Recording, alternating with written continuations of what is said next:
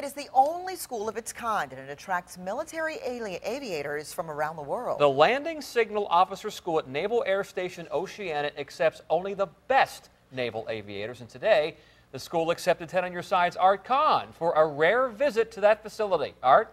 Yeah, landing signal officers, or LSOs, are the men and women responsible for guiding their fellow aviators to a safe and precise landing on the moving flight deck of an aircraft carrier. They're serving around the world, but there's only one place that offers the specialized training this job requires: LSO School in Virginia Beach. An F-18 Hornet is making its final approach to the flight deck as the LSOs guide the pilot of that plane to a safe landing aboard the USS Eisenhower.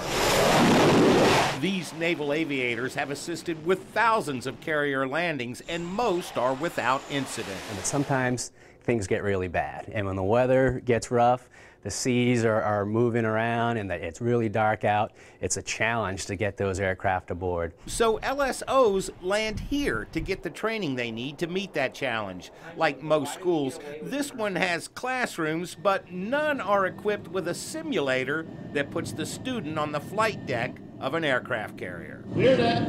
Roger ball, 27 knots. I think it's quite realistic. I think it's really good training for us. Lieutenant Chris Nostro should know he's witnessed about 10,000 carrier landings, but you be the judge. This is the view from the simulator, and this is the view from the LSO platform on the flight deck. Still, there's no substitute for the real thing.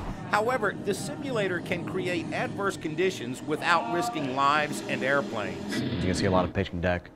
Different winds, different emergencies, simulated emergencies and stuff like that. But there are also some artful things, if you will, like making sure that you're in tune with what the pilot is doing. LSOs have made a significant contribution to improving the safety of one of the most difficult and dangerous jobs in the world. And we've actually enjoyed one of the best mishap rates back in 2010. We didn't have any carrier-based mishaps.